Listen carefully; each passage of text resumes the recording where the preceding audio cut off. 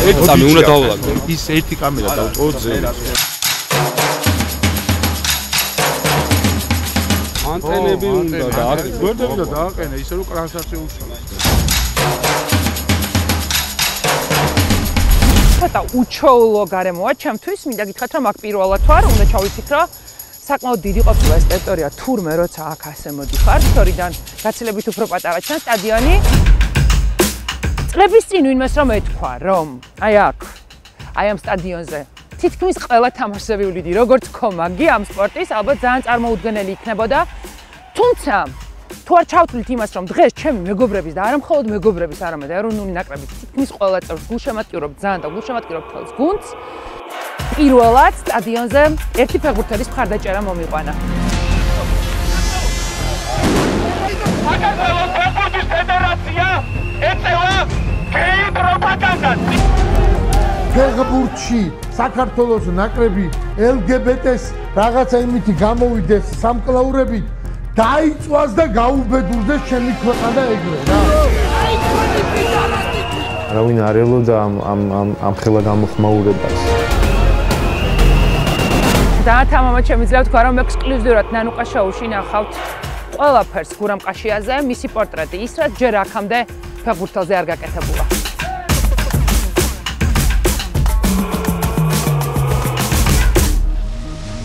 გურამ კაშია 31 წლის, სიმაღლე 85 სანტიმეტრი, დაიბადა თბილისში, ჰყავს მეუღლე და შვილი. 2010-2018 წლებში თამაშობდა ჰოლანდიაში კლუბ ვიტესში. მის ანგარიშზეა 293 მატჩი და 24 გოლი. საქართველოს ეროვნულ ნაკრებში ჩაატარა 70 მატჩი და გატანილი აქვს 2 ბურთი. 2015 წელს იოჰან კრუიფის ინსტიტუტში საფეხბურთო მენეჯმენტის მიმართულებით მაგისტრის ხარისხი მოიპოვა. 2016 წელს კი კარიერის საერთაშორისო ინსტიტუტში მედიასთან და საზოგადოებასთან ურთიერთობის პროფესიას დაეუფლა. გურამ, ძალიან დიდი მადლობა. პირიქით, მადლობა მოწვევისთვის. ძალიან სასიამოვნოა დრო გამოვნახეთ და როგორც იქნა ამდენი ხანია. თან ხვდებით და როგორც იქნა ეს ინტერვიუ შედგა. ძალიან დიდი მადლობა, იმიტომ რომ საზოგადოების მხრიდან ძალიან დიდი ინტერესია და მე მიხარია რომ ამ საზოგადოებას ინტერესს ნანუკას შოუ დაუკმაყოფილებს. რა არის? ძალიან კომფორტულია ეს, როცა ხა აქ ვათბობს ეს პლედი საქართველოს დროშისფერი, მაგრამ დარწმუნებული ვარ რომ ძალიან რთულია საქართველოს ტარება სხვა ქვეყანაში. ვერ ვიტყოდი, იცი, რა თქმა უნდა, იმასთან მაქვს ხოლმე ხანდახან შეხება, რომ უნდა აუხსნა სად არის, როგორ არის, ვინ ვართ, არ და ძალიან მაგრები ვარ. ეხლა მე მესმის რომ შენთვის დღეს უკვე საუბარი მარტივია, თუმცა საიდანღაც დაიწყებდი, ხო ხვდები და როდის გააცნობიერე რომ სხვა ქვეყანაში წარმოადგენს საქართველოს.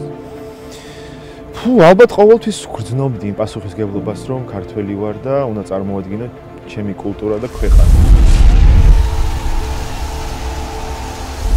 საერთოდ ქართული ხასიათი მაქვს რა. ეს ქართული ხასიათით გამაქვს ჩემი თავი ყველგან სადაც მივდივარ რა. და ალბათ ამას ხედავენ. რას გულისხმობ აი ამ ქართულ ხასიათში? აი თავი რო გამაქვს ყველგან რა. ანუ თქვა პირველი წელი რო ჩავედი ჰოლანდიაში, თქვა ინგლისური ენა არ ვიცოდი, მაგრამ ერთ კვირაში თამაში დავიწყე, იმიტომ რომ რაღაც ეს ქართული ხასიათი მაქვს, რომ იცი რა, მე უნდა ვითამაშო, მე ყველაზე მაგარი უნდა ვიყო, ჩემზე მაგარი აქ არავინ არ იქნება. მიუხედავად იმისა, რომ იყვნენ ჩემზე მაგრები, მაგრამ მე რო იქ ვარ მოედანზე, არ შეიძლება რომ ვიღაცა მაჯობოს. თუმცა ქართველებისგან განსხვავებით უმეტესობისგან ბუნებრივია ყოველს არ გულისხმობ, არ ხარ ზარმაცი, შრომა გიყვარს და. არა, მე იცი რა არის ოჯახში გვაქვს თარ ჩემი ძმაც ჩემზე ჩემნაირი შევარ დაავადყოფებული არის ამ ვარჯიშით და სწორი კვებით და ყველაფრით. კი ალბათ ბევრი მაგალითი იყო ჩემ ბავშვობაში, ჩემ გარშემო, ვინც მართლა შრომით მიაღწია გარკვეულ წარმატებას და მეც ალბათ ამის ბავშვობიდან მჯეროდა, იცი, იმიტომ რომ ესე გავიზარდე, რომ მამა ჩემის თქვა იქ ჩემ გარშემო ყოფი ხალხი ხო, ისე როგორც მძიმედ მართლა შრომობდნენ იმისთვის, რომ თქვა საკვები ქონოდა, ხო, იქ მარტო სპორტი ხო არ არის, რომ და ანუ რამდენი ინვესტიცია უნდა ჩადო ამისთვის, რომ უზრუნველყო შენი ცხოვრება. ამიტომ მეც დაავადყოფებული ვარ მართლა, რომ აი მინდა სუჯამთელი ვიყო, მინდა ყველაზე მაგარი ვიყო და ამისთვის თავდაჯერებისთვის სულ უნდა ვივარჯიშო, სულ სწორად უნდა მოვიქცე, სწორად უნდა მეძინოს, ხო ხდები ან ეს დღის რეჟიმი მაქვს. კი, ძალიან მნიშვნელოვანია. როგორ გონია შენს ამ კარიერაში დღეს ამ გადასახედიდან რამდენია შრომა? 99%.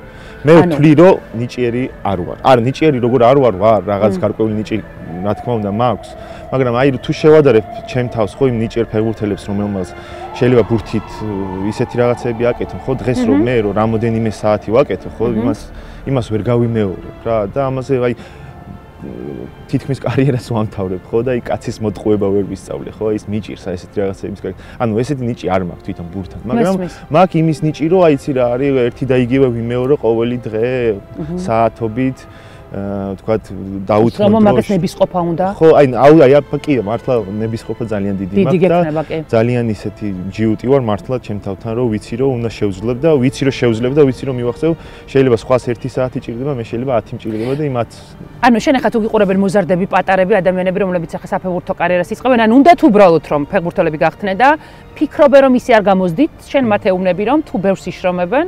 რა თქმა უნდა, შრომა, სხვა ნიჭიერიც რომ იყო და არის რომ გამორიცხულია ის ახალგაზრდა ფეხბურთელმა რამეს მიაღწიოს. ჩემზე ნიჭიერი ბავშვები იყვნენ ჩემ გუნდში, ბევრად ჩემზე წინ იყვნენ, მაგრამ მე უბრალოდ არც უნდა დანებდე, იცი რა არის?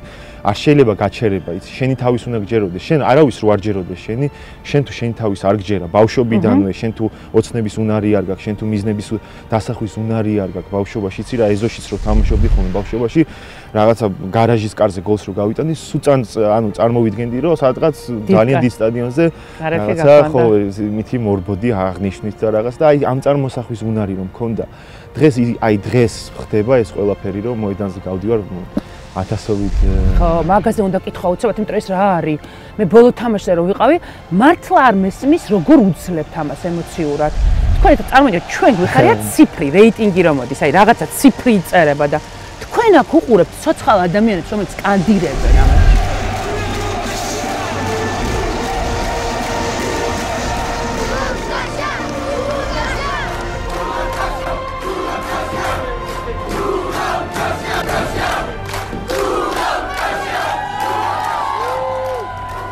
ბოლოს ალბათ ვერ გაუწელი. ხო, ვერ გაუწელი, მაგრამ ნუ ეგ ხო ისეთი იყო. ხო, იმიტომ რომ მე თვითონ იცი რა ჩემ თავს ვეკითხები ხოლმე ძალიან ხშირად, რომ აი როგორ შევძველი ამდენი ადამიანთან ესე როგორ ჯერათ შენი, რომ ესე როგორ უყვარვა, რომ რა ვქენი, რა გავაკეთე და აი ერთადერთი რაც შემიძლია რომ პასუხი ვიპოვო, რომ აი ჩემი შრომა იგივე და აი სულ გუნდის ინტერესების წინ დაყენება, სულ მათზე ფიქრი, სულ აი ძიმე მომენტში სულ მე ვიყავი მათთვის იქ და სულ აი ალბათ ერთ-ერთი ყველაზე დიდი რაც არის ერთგულება რა, ძალიან და თავმდაბლობა და უბრალოდ. გურამ, რისთვის გითხრეს ჰოლანდიელებმა მადლობა? ესეთი მადლობა.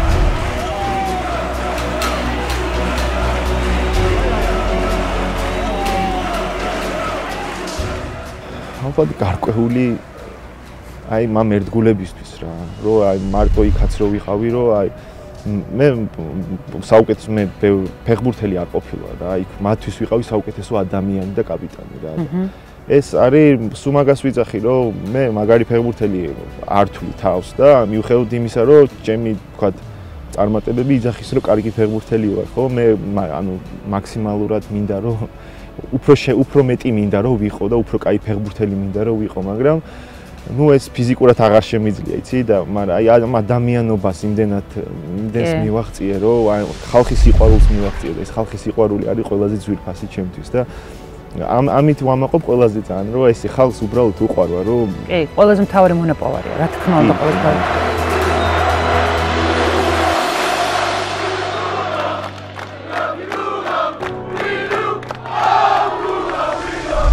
არის მე მაინტერესებს შენი ჩასვლა ჰოლანდიაში და როგორ დაიწყე, თუმცა აქვე რადგან ხალხის სიყვარულზე ვსაუბრობ, ძალიან ლოგიკური იქნება თუ დაგისვამ შეკითხვას, მაშინ როდესაც აი სადღაც სხვა ქვეყანაში წარმატებული ხარ და შენ სახელს კანდირებენ და შენ წილს ქვეყანას ატარებ და ამ დროს შენს ქვეყანაში გაბულინგებენ.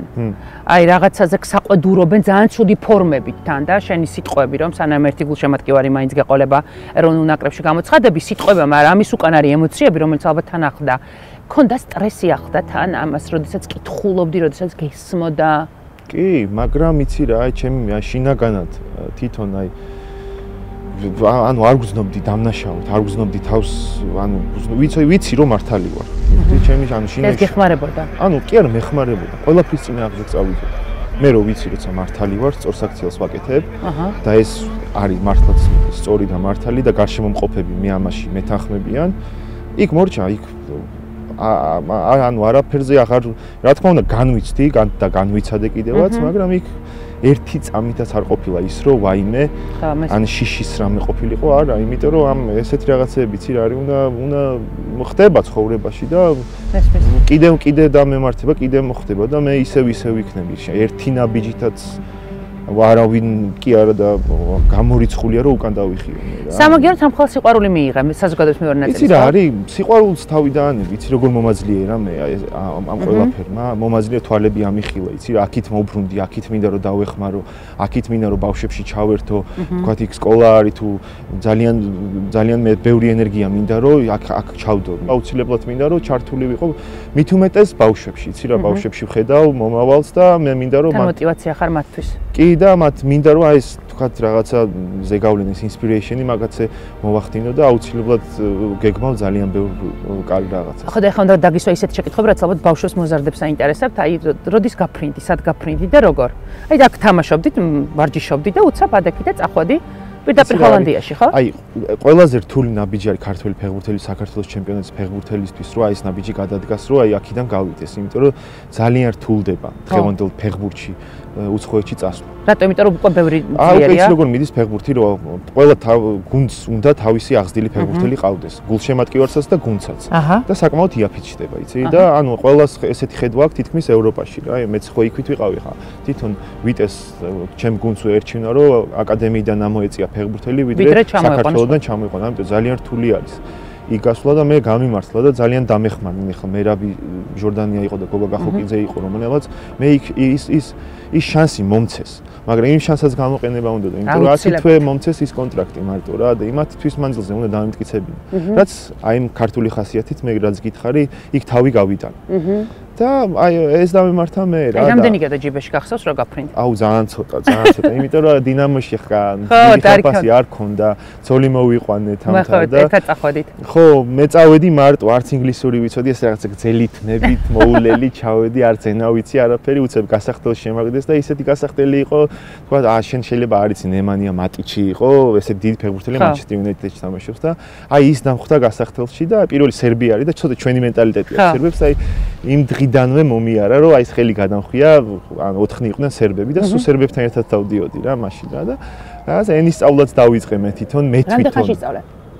ალბათ დაახლოებით წელიწად ნახევარი დამჭირდა და მე თვითონ, ხო რა, ის YouTube-ზე და წიგნებზე თამთამ ჩამომიტანა იქ რაღაც წიგნები და რაღაცები და სულ ხაზავდი და მე თვითონ სწავლობდი რა და რამდენი ხანში გახდი კაპიტანი? მეორე წელს ხოთა შორის წელიწადში უკვე ანუ ეს ანუ აი ეს შეიძლება იყოს კაპიტანი გურამს აქ ესეთი ხასიათი იცი რა. ნიჭი არის ლიდერობაც, მიხდი?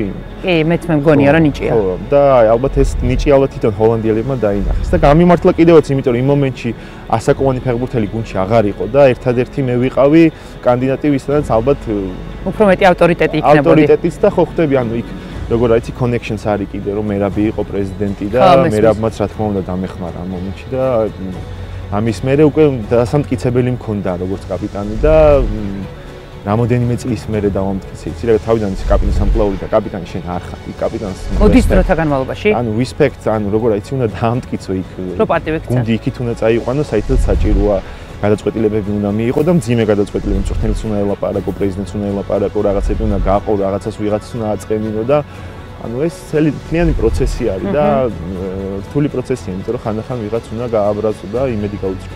ხო, მესმის. თუმცა საბოლოო ჯამში შედეგი უნდა დადო. და რაც დავდო.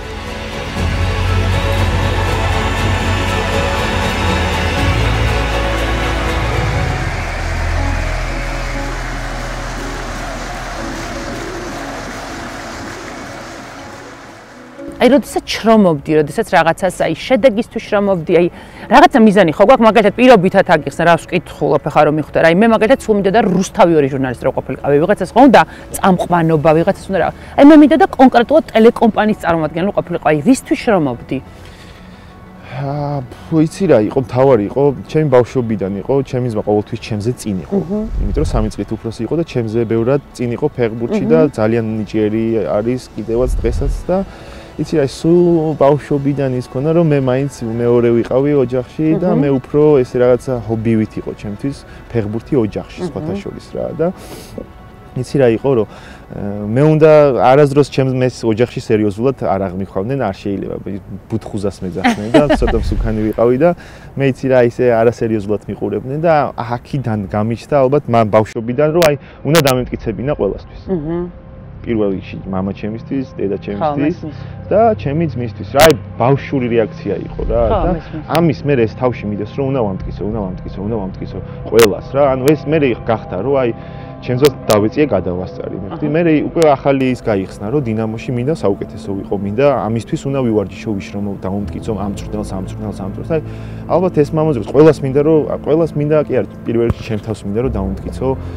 მე შემილია ყველაფერი. ყველაფერი შესაძლებელია. მე დღეს რამ მდგომარეობაში ვარ, მე მართლა მჯერა, რომ ყველაფერი შესაძლებელია. გუშინ დამაჯილდოვა პრეზიდენტმა. ანუ ვიყავი ბუთხუზა, დიდუბეში გაზრდილი, საერთოდ არავინ ნახევრად ხო ხდები განათლებაც იმ დროში არ იყო ისეთი და დღეს გუშინ ვიყავი, თქვა პრეზიდენტთან სახლში და დამაჯილდოვა. აი, როგორ ყველაფერი შესაძლებელია. რაც არ უნდა გაჭირვებული იყო, რაც არ უნდა არ ქონდეს არაფერი, ხო?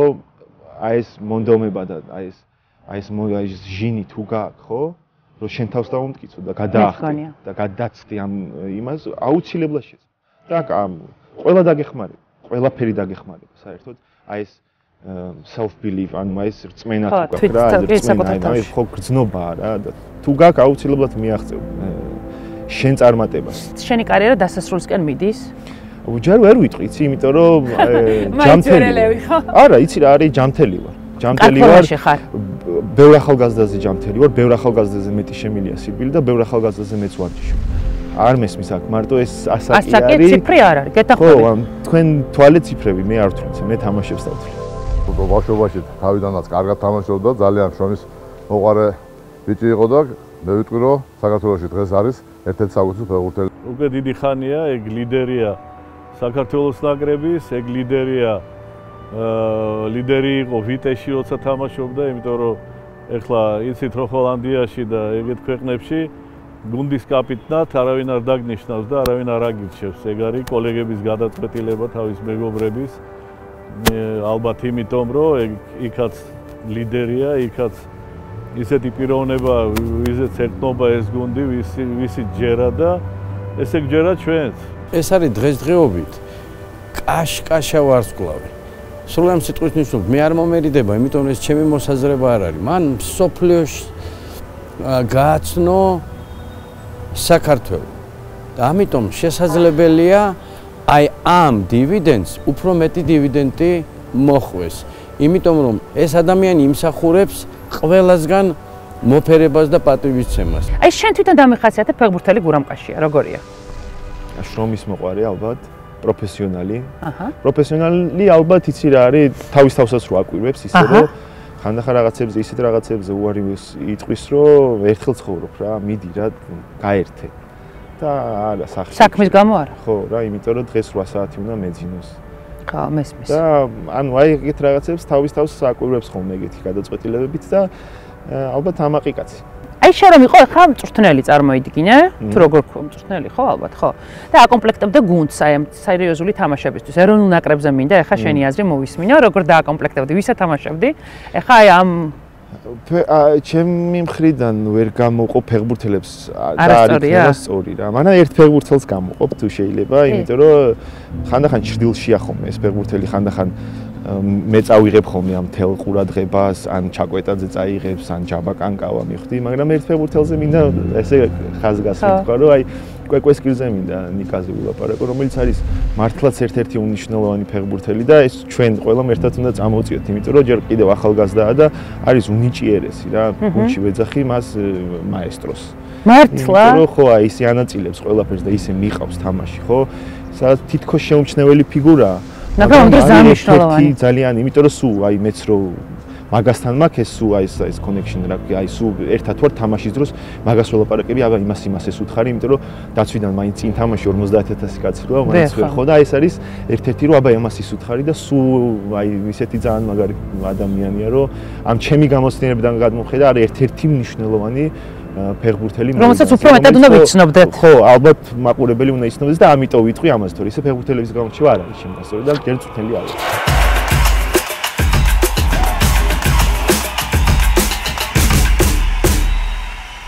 ქვეყანასთან ყოველთვის ვალში ვიქნები, იმიტომ რომ ყველანაირი საშუალება, ანუ ყველანაირი არა, მაგრამ საშუალება მომცა რომ დღევანდელი დღეს მე ვინც ვარ, აი ამის საშუალება მომცა და ყველა შანსი რა და ამისთვის დავალებული ვიქნები მე ყოველთვის და ყველა ფეხბურთელი რა, იმიტომ რომ ეს საშუალება რომ გამოცადო, აი აქ რო ითამაშო, ეს არის საოცარი გზნობა, რამდენი თამაშს არ უნდა ვითამაშო მე ჰოლანდიაში ან სხვა ქვეყნებში, აქ ყოველთვის განსაკუთრებული იქნება და ამაზე უარს არაზროს ვერ ვიტყვი უბრალოდ, იმიტომ რომ უფლება არ მაქვს. მესმის.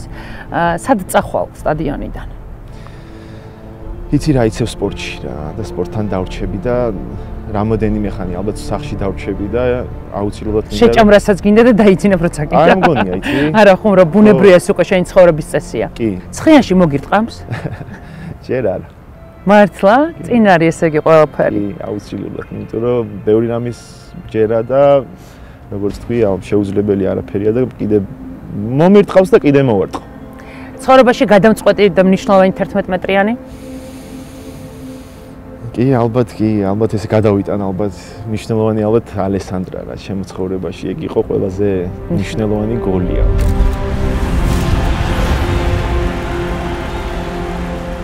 ვისი გეშინია? ცოტა ისეთი ჩვეულებრივია, უფრო მეტად რო გაგიცნა შემამაყურებელს. შიშები მაქვს, ბევრი რაღაცის მეშინია, თვითონ აი რა მდგომარეობაც იქნება ხოლმე ჩემ გარშემო, რა თქმა უნდა გეშინია, რა თქმა უნდა იმდენი ხალხს აქვს რაღაცა გარკვეული პოზიცია შენ გარშემო, რაღაც ის გრძნობ, იცი რა არის, მაგრამ მე მაქვს აი რაც ძალიან მაგარი, აი როგორ თქვა bravery, ანუ აი სიმამაცე, რომ ამ შიშებს გადააბიჯო და იყო შენი თავი და იყო შენი გასატანი გაიტანო. და ანუ აი ეს მაგტორი შიშები ძალიან ბევრი რაღაცის მაგ მეშინია თქვა ფეხბურთის თამაშის ანუ ელემენტარულს გეტყვი ხო ანუ აქ ის ემოცია როგორ არის ხანდახან გასახდელში ვზივარ უნდა გამოვიდე და ანუ მე არ შეიძლება რომ შიში შემეწყოს ხო ზიხარ გასახდელში შენ გიყურებს ყველა კაპიტანი ხარ ერთ-ერთი მაგალითი ხარ და აი კერც ისე გამოვწევ და ისე გამოვდივარ რომ აი ადამიანი იტყვის რომ ამას ეხა სუფეხებზე კიდია ამას ეხა ის რეაქცია არ აქვს არა და შინაგანად რა თქმა უნდა ისე განიცდი ამ ყველაფერს რომ შიშის დონემდეც მიდიხარ, მაგრამ აი მე უკვე ამას გადააბიჯებ ამ შიშს, ამ სიმამაცეს. რა თვლი ყველაზე დიდი მიღწევა ჩემს ცხოვრებაში? ჩემო ისევ ეხა ოჯახი უნდა ვახსენო, ხო? ხო, მაგრამ ეგ არიდა. კი, აი ისე მიამაყება ჩემი ოჯახის გარკვეულ რაღაც ისეთი თემებში, რომ გვერდში დამიდგნენ და აი ამ მაგაზე დიდი არაფერი არ ამიშენებია, მაგაზე დიდი და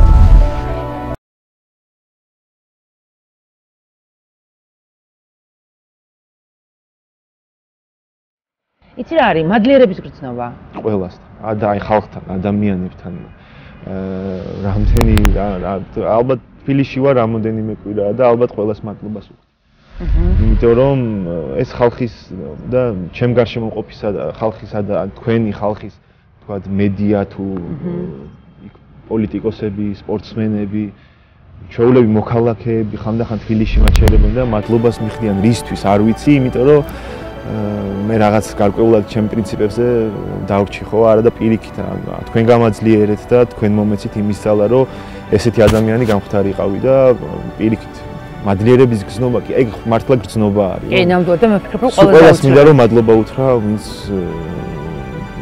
ვერჩი მიდგას და იმათაც არა ყველას აბსოლუტურად ანუ მთლიანად ყველა ხალხს მართლა არავიზე რაღაც იმედგაცრუება ან რაღაც ნაწყენიც არ ვარ. იმიტომ ყველას თავის ხედვა აქვს. ეს არც იმაზე ვინც გაბულინგებდა?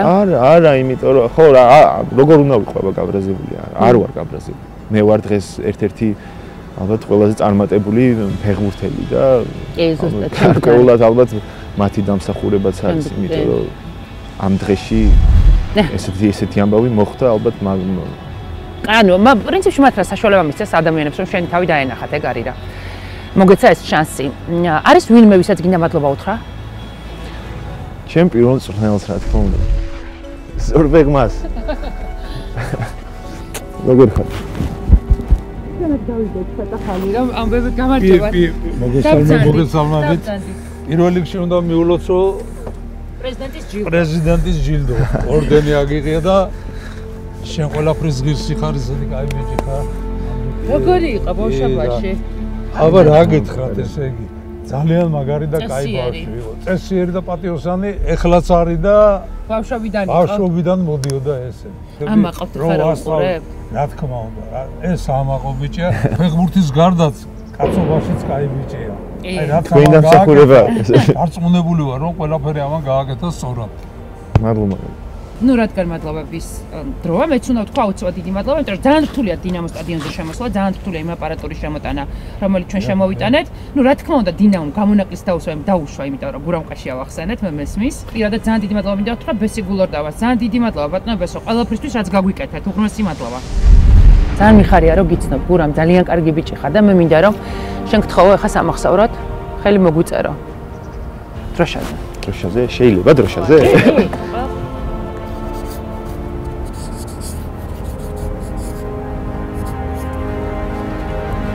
არის?